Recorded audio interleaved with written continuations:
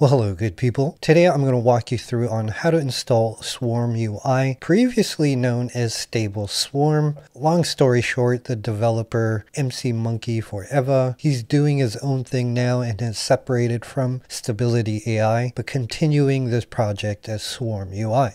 And one of the main reasons why I want to show you how to use this because it supports SD3 Medium and also all the Pixart models like Pixart Alpha, Sigma, and there's also a new Pixart base model that was released on Civit just the other day. So this is a great interface to experiment with other models. Now what you see on the screen is an example of the layout, and obviously you're going to see that once we go through the installation. But one of the things that makes this quite unique is that it has ComfyUI as a backend and SwarmUI is the front end. So we're going to scroll down, and I encourage you to read through all of this. If you choose to run it on Collab or RunPod, there are directions on how to do that. But today we're going to install it under Windows 11. Now, if you're installing this under Windows 10, it's a little bit different. You would have to use this alternative method, and it would require a couple extra steps. Through this link, you just download it, run it, and just click next through all the steps. You also want to set up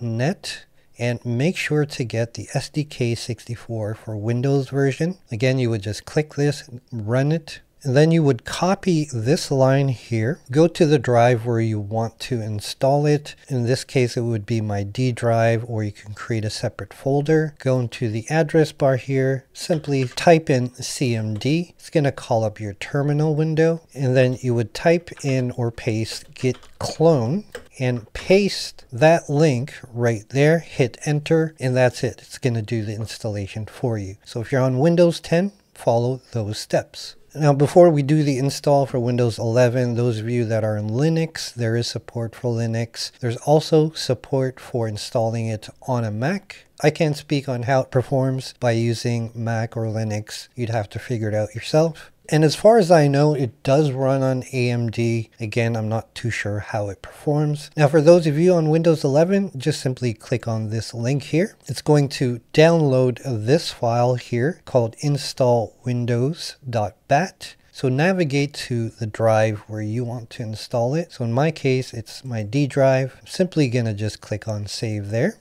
And now you see the install icon right there. We're going to go ahead, double click that. If you get this notice, click on more info, run anyway. It's totally safe. It's very common that happens when you're installing anything Stable Diffusion. So it's going to go through this whole process. It's going to download some dependencies. It's going to notify you to download SDK 8. Just click on yes. Then you see that it's going to install. So depending on your system, this could take a few minutes. Just sit back, let it do its thing, and wait for the installation to finish. After a couple minutes, you're going to get this notice in your browser. And you're basically just going to accept the license terms. So we're going to click on agree. I encourage you to read it if you're not too sure about it. Here we want to select just install. You can always customize things later. And then it'll tell you that you've selected Modern Dark for your theme. The UI is personal. In the backend is ComfyUI. It's going to install it for you, assuming you don't have it installed. And by default, it's going to download SDXL as your default model. So we'll go ahead and click yes, I'm sure, install. And then you'll see the progress information down below. Once again, just chill out, lean back, listen to some music, have some coffee, whatever floats your boat. And in case you're wondering, no, you don't have to download Python or anything like that. That's the good thing about this installer. It takes care of all those things. Now, I like how this installer walks you through all the steps. You see here, it's been downloading the ComfyUI backend. It's extracting it here. Now it's enabling it. Now it's downloading the model. And it tells you here how far along you are. So we're on the last step here, step 7 of 7. And it's just about 6.5 gigs that'll eat up on your hard drive. Once it's installed, you'll see the interface here. Now, before we test it and make sure it's working, go back to where you've installed SwarmUI. Go into the SwarmUI folder. If you need to update SwarmUI, there's an Update Windows BAT icon here. You would double click that to do any updates. I don't have to do it since it's a fresh install. But what I like to do is find the launch icon for Windows. You see this one here, Launch Windows BAT. If you're on any other platform like Mac or Linux, you can right click over these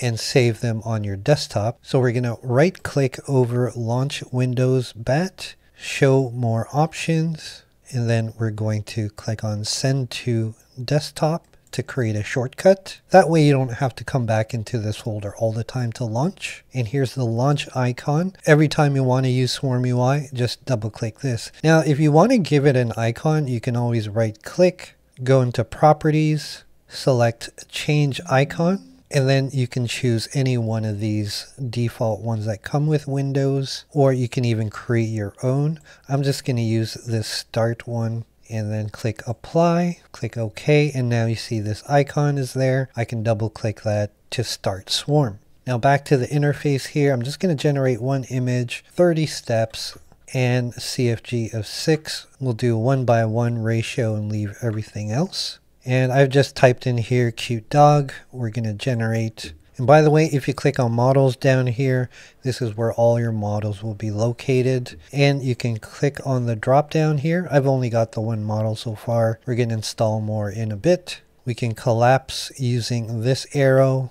There's a collapse arrow here as well. And this image panel can be collapsed manually. And as we look at this cute little dog, we see all the information, the prompt, the model used, the seed, the steps, so on and so forth. Okay, so it's a pretty simple interface. It's really easy to use. If I open up this panel, you see we have, our sampling info here. We can do image to image with init image. This is where our refiner and upscale area is. Control nets, we haven't downloaded the models yet, but we'll do that in another video. And it can also do video using stable video diffusion. Let me know in the comments if you want to see a video on how to do that. Now, if you're wondering where everything is, if you click on server at the top here and go into server configuration, you see that this is where all the folders are. Model root. The checkpoints are going to models, stable diffusion. This is where the LoRa's will be, VAEs, embedding, so on and so forth. So if you go back into the Swarm UI folder, you will see that this is my models folder. And within the models folder, those paths lead to here. So our control nets, our embeddings, our LoRa's, our checkpoints. If I open that up, there's another folder here called Official Stable Diffusion, and then we see the SDXL base model here. So if we're going to install SD3, Pixart, any of the fine-tuned models, you want to bring them into this area. Also, if you go back to the main Swarm UI folder, the output folder is where you're going to find all your images. So you see it's by date. If I open that up, you see a couple images here that are in. So you can change all that by changing the path here. Just be very sure that you're putting in the exact path. If you're not too sure how to write it, just click on the question marks here and it's going to give you some directions on how to properly put your path. So congratulations, you've installed Swarm UI. And the great thing about this is that you can now use SD3, Pixart, any fine-tuned SDXL model, SD 1.5, and I'm going to do a series of videos on these separate models on how to install them, starting with SD3. So if you want to try out SD3 or Pixart, let me know in the comments below, or check out any one of these videos that will show you how to install them. If they're not up, that just means I'm editing them. Until next video, my friends, I'll see you when I see you.